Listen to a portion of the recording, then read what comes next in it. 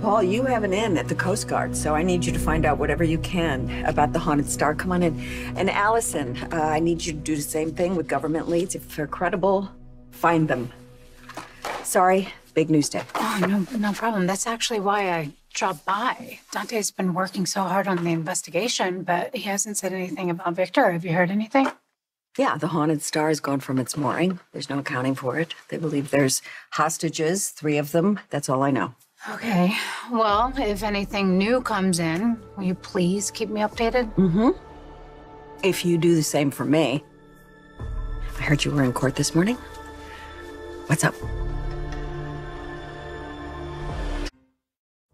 You had a reporter at the courthouse. He said that Cody Bell was arrested for grand larceny, and you bailed him out. Why? Well, because Cody's Dante's friend, and he needed help. So why didn't Dante help him?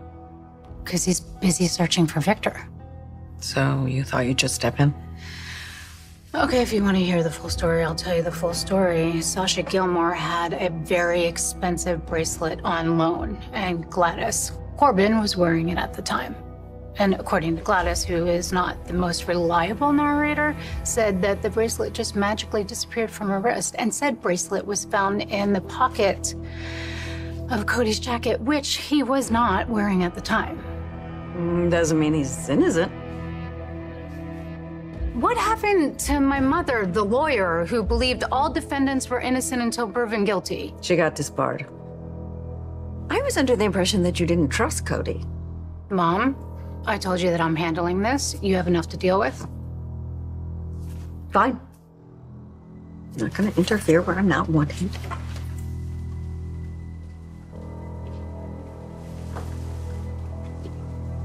Do you really mean that? I'm trying.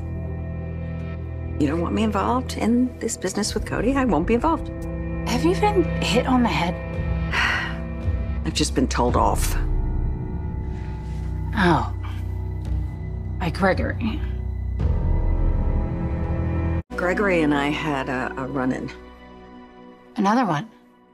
Yeah, compounded on top of the mess that I made the first time when I went to his boss behind his back.